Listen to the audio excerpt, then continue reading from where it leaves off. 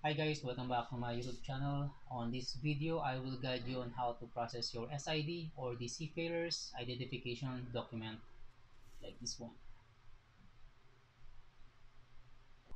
So ano nga ba yung uses ng SID? So based sa mga nabasa ko, yung SID will guarantee the right of a seafarer to enter a country temporarily, like for example, transit, crew change, or shore leave. This will also prove that the seafarer is a legitimate seafarer.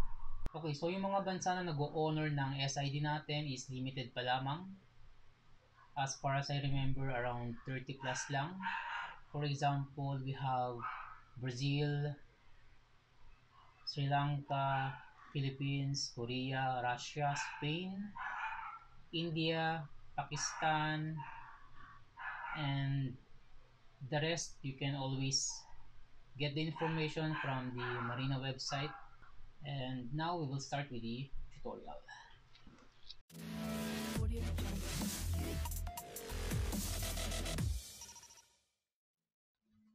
So open your browser and go to sid srb.marina.gov.ph.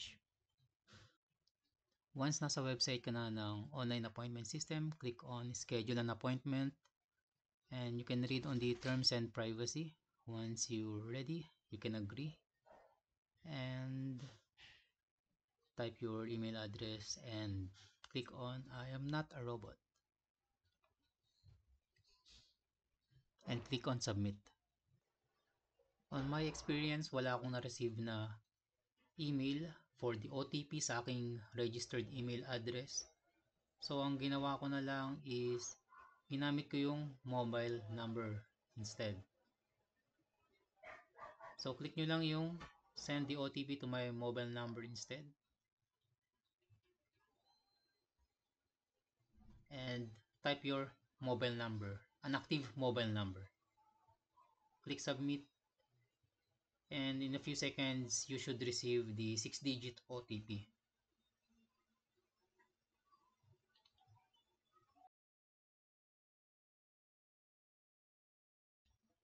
Once your OTP is ready, click on enter 6-digit OTP and enter your code and click on submit. So the first step is to set an appointment. On the right side, makikita nyo yung appointment summary. So at the moment, wala pa yan, zero pa. Kasi wala pa tayong nagagawang appointment. So, pili lang kayo ng branch ng Marina Office kung saan. Ang balak ko talaga nung una is yung sa PITX kasi mas malapit. Unfortunately, wala pang open slots for that time na nagbabalak akong mag-set ng appointment. So, I tried the central office and luckily nung January, may nag-open na January 6. So, nag-iisa lang siya yung kulay green. So, as you can see, merong 76 slots for the morning from 8 a.m. to 1 p.m.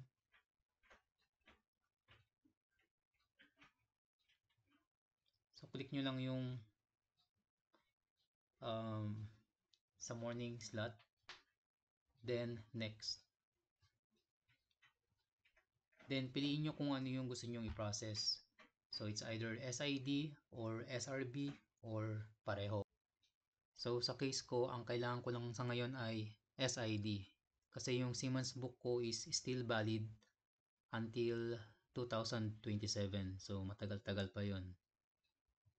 So, select your category. So, it will be overseas.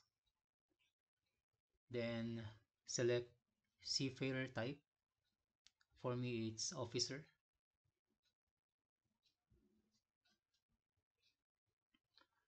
Then, what do you want to process? So, SID tayo.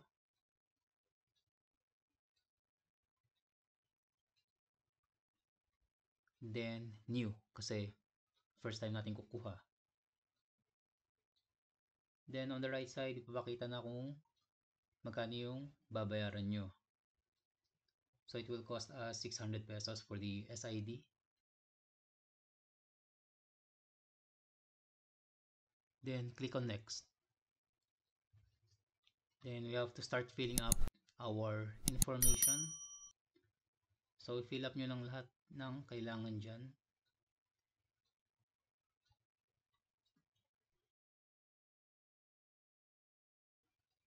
Hindi ko na ipapakita yung pag-fill up at madali lang naman yan. So once you have completed filling up the information, you can click on next. For the next step, which is the documents, you have two options there. So do you want to upload your documents? You have the no and the yes. So kung pinili mo yung yes, ang nakalagay dyan is I want to upload my documents. Take note na kung SID lamang ang iyong ipaprocess, hindi mo kailangan ang apat na yan. Ang nag-iisang kailangan mo lamang kung SID lamang ang iyong ipaprocess ay ang iyong Seaman's Book and photocopy ng Seaman's Book. Hindi ko alam bakit hindi nila ginawang pinaghiwalay yung required documents kasi katulad nan kahit SID lang yung pinili mo dun sa required documents lumalabas pa rin yung apat na requirements which is yung NBI, birth certificate, sea service at yung basic training. So sa case ko ang ginawa ko para sigurado ako pinrepare ko yan lahat. But ako na nagsasabi sa inyo dahil na-experience ko na mag-process ng SID, ang kailangan nyo lamang ay Seaman's Book which is the original and yung photocopy ng Seaman's Book. Yung front page lang or yung page lang na merong details. Yung part na yan, yung apat na requirements na yan is para lamang sa mga magpaprocess ng Seaman's Book or SRB. So dahil ang required lang naman sa SID is Seaman's Book, so click lang natin yung no. And don't forget to bring your Seaman's Book and photocopy. Click next and doon na tayo sa payment. For the payment, you can choose between credit card, debit card, cash, e-money, and banknet. So bawat mode of payment, merong kanya-kanyang service fee.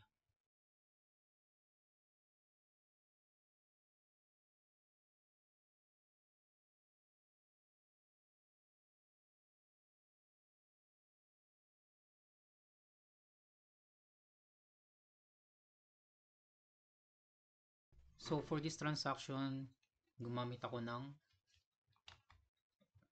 credit card. So they're supporting Visa and MasterCard. So enter nyo lang yung required information for your card, then you can proceed with the payment. I will still recommend using GCash kasi siguro mas safe siya. Lalo kung meron ka lang naman small amount dun sa wallet mo ng GCash compared to using credit card and debit card. Kaso sa case ko, wala pa akong GCash. Kaya ito lang yung fastest option ko sa ngayon. After filling up, you can click on submit, then your transaction will be processed.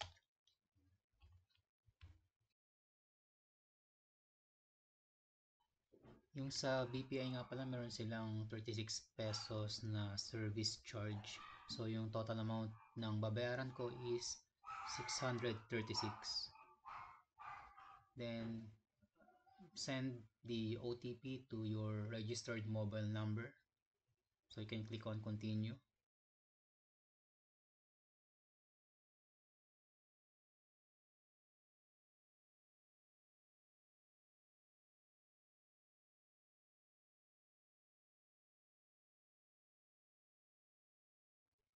Input your OTP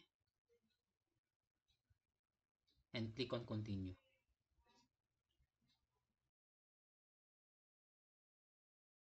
So it will take a few seconds to verify your payment. So, hintayin lang natin.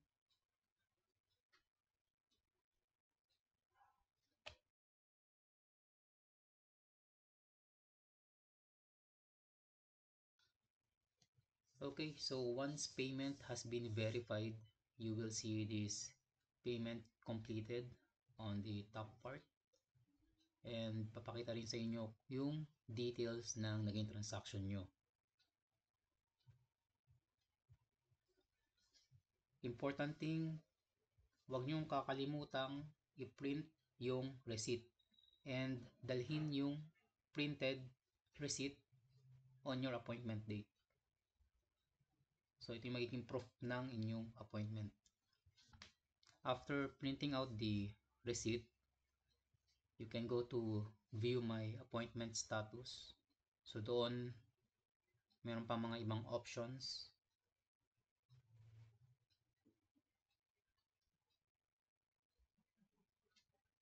You can check yung naging transactions nyo.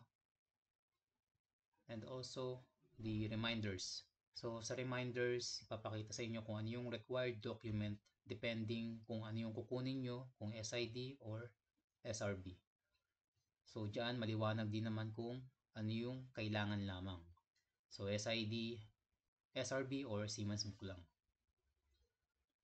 At huwag kakalimutan yung photocopy ng Seaman's Book and yung copy ng inyong resibo, yung payment transaction nyo.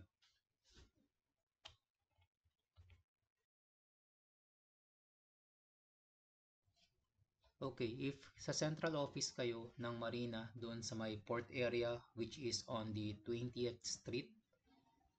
So pagdating nyo doon, akyat lang kayo sa second floor, pakita nyo yung appointment nyo sa guard, then you will go through the security check. Meron silang x-ray machine doon. And then after that, proceed kayo dun sa pila ng step 1, which is the screening. So sa screening, they will ask for your original Seaman's Book and photocopy of the Seaman's Book and also the printed appointment. Then for step 2, pipila uli kayo dun. So another pila yung step 2. So sa step 2, which is the data capturing, you will need to verify your information. So ipapakita nila yan sa monitor, then i-check mo. Then they will take a photo of you for the ID. Then after that, if okay ang lahat, magsasign ka na. And for the last step, which is the releasing, so ang sabi sa amin, after the data capturing, we will have to wait for about 1 to 2 hours. So sa case ko, 2 hours yung inabot ko mula step 1 hanggang ma-release yung ID ko. So sa releasing, mag-a-announce sila, itatawagin nila yung mga pangalan, and make sure once you receive your ID, double check mo yung details, make sure na tama lahat ng information na nandoon. Lastly, para dun sa mga pupunta, siguro kahit sa ibang branch, magtanong-tanong kayo, lalo na dun sa mga pila. Kasi napansin ko, dun sa pila sa Marina, medyo may kaguluhan. So yung iba nalilito, napapapila dun sa step 2 agad, kahit hindi pa naman sila nakapag-step 1. So make sure bago kayo pumila, tanongin nyo muna yung last man kung anong pila ba yan. Then you can proceed. I hope nakatulong itong video na ito para ma-process ang inyong SID